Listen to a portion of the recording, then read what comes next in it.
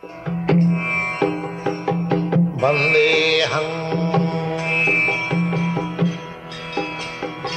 Sri Guru.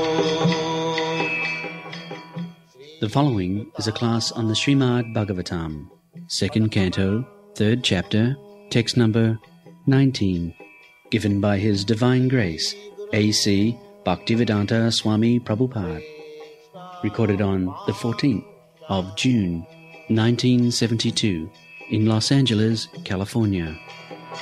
Sri Rupam Chakrajatam. So, swa means dog, and bid baraha. There are two kinds of hogs. One is that we see generally in towns and villages. That is baraha. Baraha means hogs. They eat stool, bid baraha. Another, a jungle baraha. They have got a big, what is called? Tusk. Yes, that is more dangerous. They live in the jungle. And bid baraha means they live in the village, finding out where is stool, where is stool, where is stool. Sabir baraha ustra. Ustra means camel. And khara means ass. So, here it is a very terse remark that anyone who has never heard the glories of Gadagaja, the Supreme Personality of Godhead, in other words, one who is not Krishna conscious, does not know anything about Krishna or God, they are no better than these animals, especially dog, hog, ass, camel. Why these four kinds of animals have been selected to compare? That is explained. Shaw means dog. A dog, however powerful it may be, very strong, stout, and unless it has got a master, its life is very precarious. Dog. Just see our education at the present moment, very advanced education. Many Indian students come here also to take advanced education.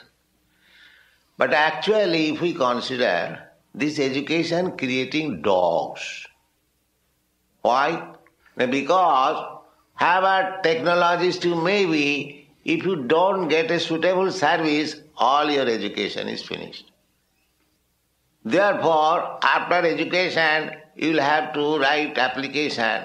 My dear sir, I am such and such qualified dog.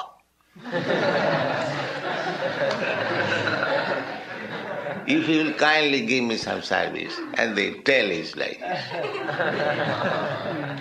Just imagine, if by education he becomes independent, just like Vedic culture, the Brahmins, the Kshatriyas, the Vaishyas, they are independent.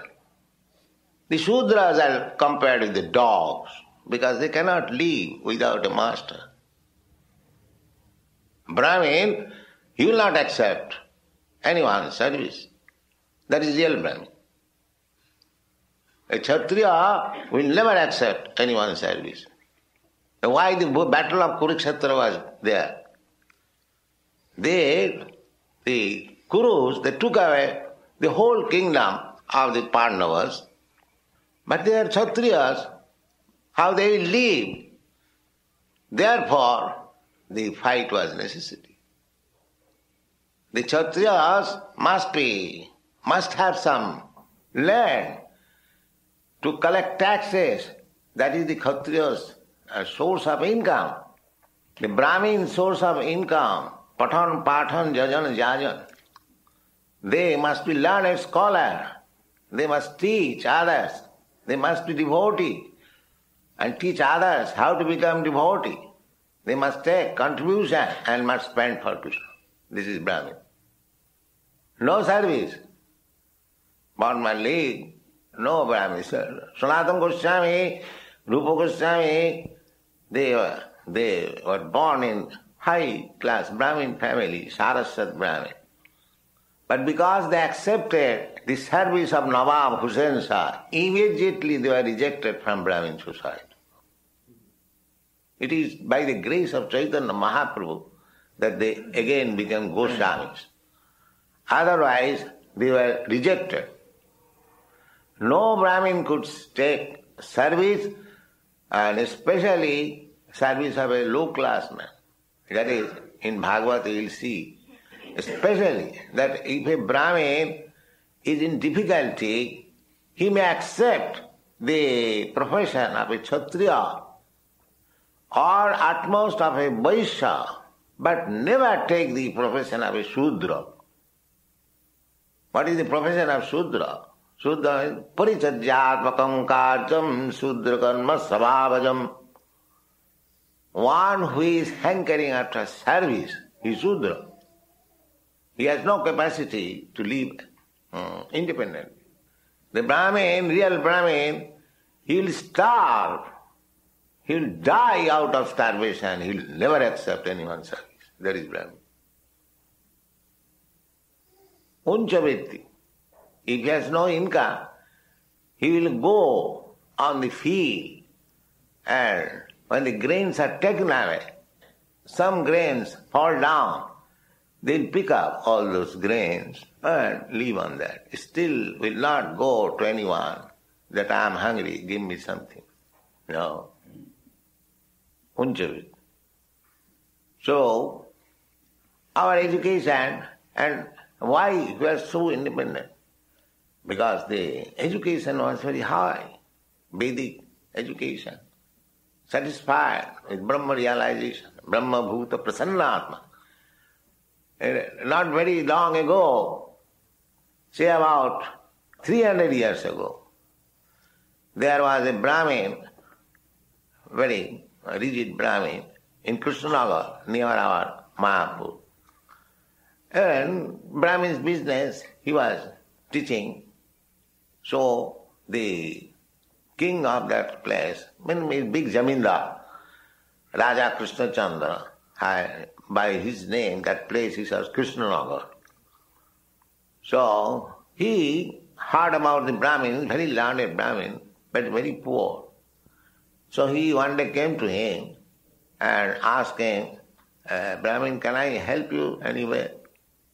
So he said, no, I don't require any help from you.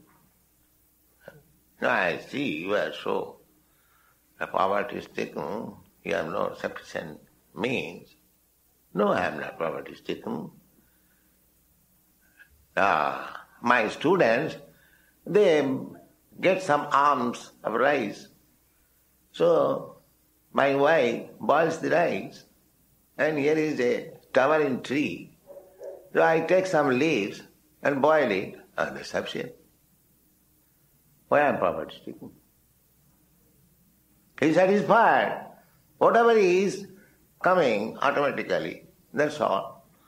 It doesn't require any higher standard of life, any botheration. He is satisfied. Little rice and tamarind juice, that's all. So in each and every home, formally, this independence was very much valued. So at the modern education, this independence is being killed. People are becoming unemployed. Machine, high technologist means he must find out a job where technological machines are there. Otherwise he will starve and he'll have to go round factory to factory. Will you give me some service? No vacancy. So we shall discuss further next tomorrow.